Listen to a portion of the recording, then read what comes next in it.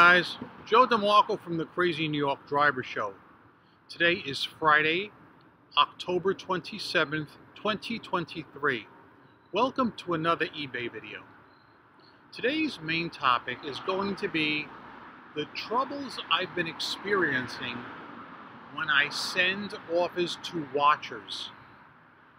In my opinion, that is probably the worst promotion on eBay that encounters the most problems. Later, we're going to segue to some screenshots and I will show you what I mean. I also want to talk about people who insist on returning items off the eBay platform.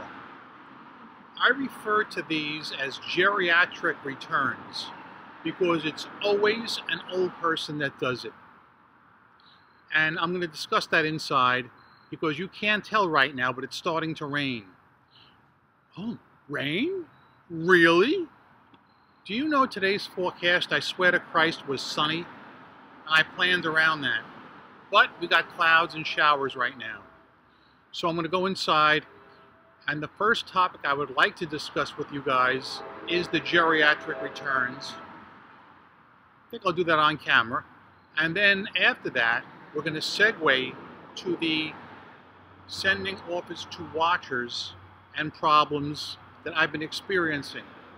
Oh, and by the way, a shout out to Rubber Wilbur, who last week correctly identified my little skit of drinking the eggnog and asking you guys what movie it was from. Well done, Rubber Wilbur. Well done. And for those who didn't catch it, I was imitating Chevy Chase in National Lampoon's Christmas Vacation. But let's go inside now. I would like to now talk about what I refer to as geriatric returns. I received an item the other day that was unexpected in the mail. It was a return from an item that a person purchased on eBay. There was a hastily scrawled note in there that said, "I want a full refund," in big block lettering. Now, I don't have the note with me now, but I think we all know where I'm going with this. Anytime I get a return off eBay, it's always somebody older, over age 75. And I know I'm going to probably draw some criticism and some hate, but I don't care. If it's true, I can say it on camera, and I'm saying it. I'm getting quite fed up with this kind of thing. This one was really egregious, and I'm going to tell you why. I received a note that said, in fact, "This does not fit my car."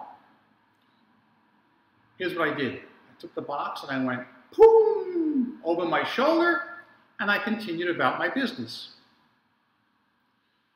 A few days later, the person opens a return on eBay, falsely claiming item is defective. This guy actually hung himself because when you buy something on eBay Motors, you have the option to type in your vehicle. And he typed in his vehicle, "It's not compatible," okay? It clearly says that in the drop-down menu that it's not compatible. So, problem number one, he obviously screwed up. Problem number two, how is he going to add a tracking number to this return when he sent the return off eBay? So my question to you guys, what would you do if you were me? Would you let the return time out and do nothing and see if eBay closes it? The problem is, normally I would give him a partial refund because I would deduct for the shipping both ways because he abused the return system. All right, he's a liar. And by the way, he has zero feedback and he joined eBay specifically to buy my item. All right, he's a liar. He said it's defective and that's not the case. He didn't read the listing and the item is not made for his vehicle. That's why it doesn't fit. So please give me your opinion in the comment section below on that situation.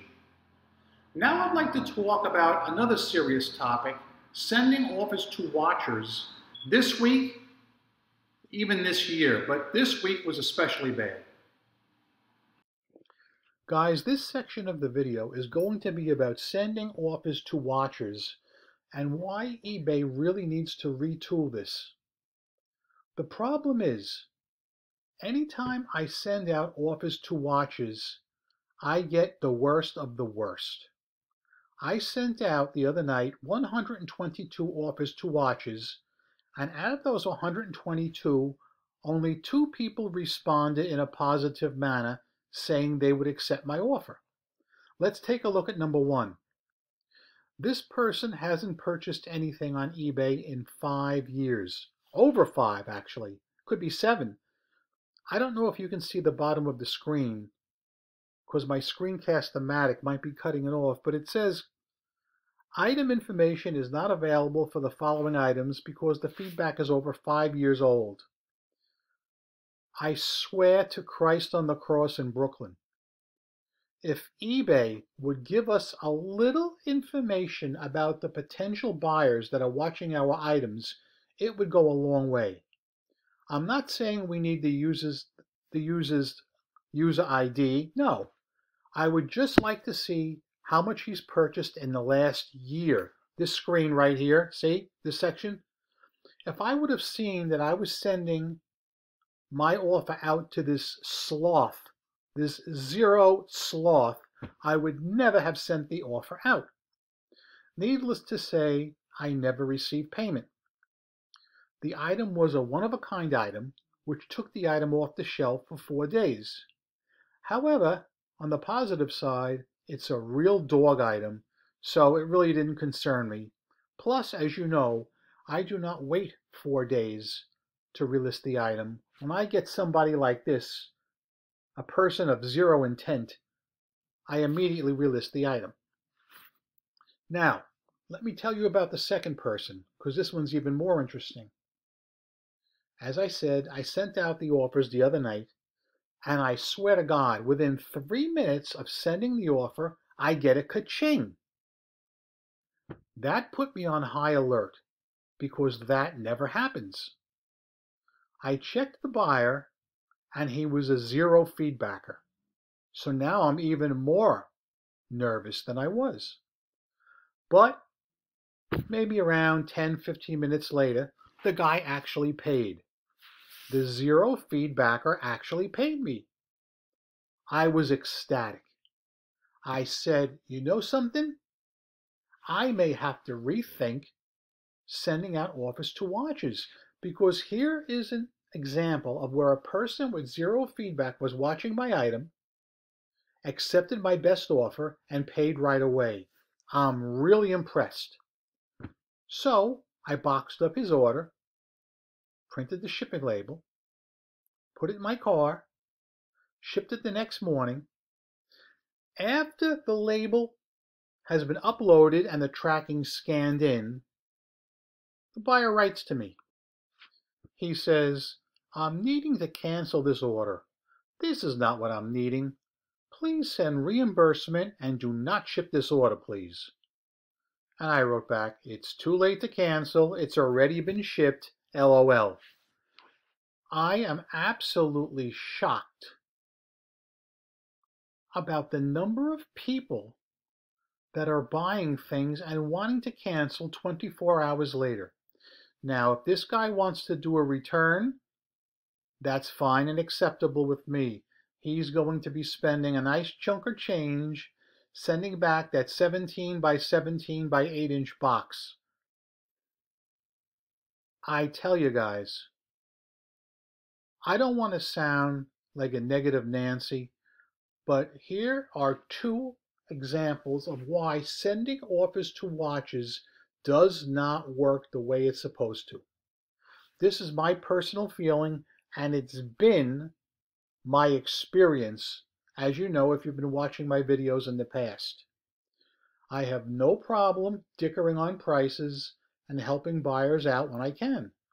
I mean, it's just good business. But when people agree to make a purchase, they need to be held accountable for their purchase. They need to be made to pay, and they need to understand that they're entering into a binding contract. Now, if he would have contacted me 5 minutes later, obviously, I wouldn't have printed the label yet. That would have been a different story. But I don't understand. I just don't get how people are so careless and frivolous when buying auto parts. I have decided to do the summation and closing comments on camera here at home because I ran out before without taking my prop with me. I'm going to be drinking some eggnog right here on camera. This is eggnog. It is to be enjoyed.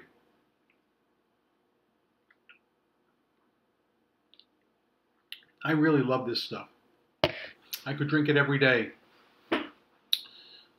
Last week, when I asked about the Chevy Chase comment, I had no idea that I was going to actually do that. It just happened. It was unplanned. As I was drinking the eggnog, the scene from the movie came into my head, and that's why I played it out like I did. Shout out to Rubber Wilbur for being the first person to recognize it. So yeah, I myself don't like Christmas movies. I find them extremely depressing. However, that's one movie I really do enjoy. How could you not like Chevy Chase in that movie? The likable loser who goes out of his way to try and make everything work, and everything just fails. So yeah, I want to touch on a few more things really quickly. Free shipping. How many of you guys are getting nags from eBay wanting you to be top rated seller plus and telling you to offer free shipping to your customers? I get that once or twice a week. I will never ever offer free shipping as long as I live. I'm saying it on camera. I've been saying it for years. Let me give you an important illustration. Now listen carefully to this. All right? I accept best offers on all my items. Anything reasonable. Let's say I have an item that's $100 and $30 shipping. If a person wants to send me a best offer of less than $100, if it's reasonable, I'll take it. The problem I'm having, and I just had this 2 days ago, using that example, a person sent me a best offer of full price, $100. And I knew when I was going to click on review offer what I was going to see. Sure enough, I want free shipping, or free shipping, or shipping is included. Here's your free shipping. Ain't happening. If you don't want to pay the $30 shipping in that case, all you have to do is deduct the $30 from the original $100, which would be $70. Send me an offer of $70 plus the shipping. I would have accepted it. I swear to Christ, I put my life on the line. I will never offer free shipping in any case. Now I'll tell you why. Using that example I just told you, let's say I had accepted his $100 offer. All right? Let's say he gets the item and he made an honest mistake. He bought the wrong size. He returns it to me. Cute Joey would lose the $30 shipping, the original shipping. That's not going to happen. Cute Joey is not in the business of losing money. I've been working since I've been 16 years old. That's very important to me. I've never filed for unemployment because I'm not in the habit of losing money. And I am not in the habit of offering free shipping. So I totally rejected that guy's offer and I never heard from him again. It's important. When a person sends you a best offer, eBay is very clear to them. It says this does not include shipping and taxes. People need to read, digest, and act accordingly. Something else that's been happening are these constant nag messages. Let me see if you can see that right there.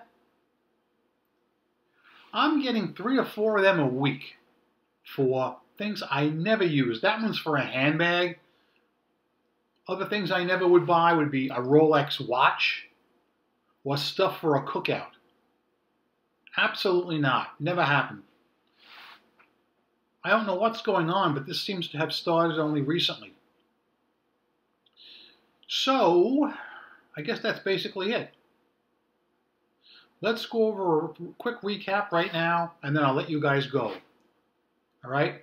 I told you guys about the geriatric return, guys returning off eBay, but what really pisses me off is he's a liar.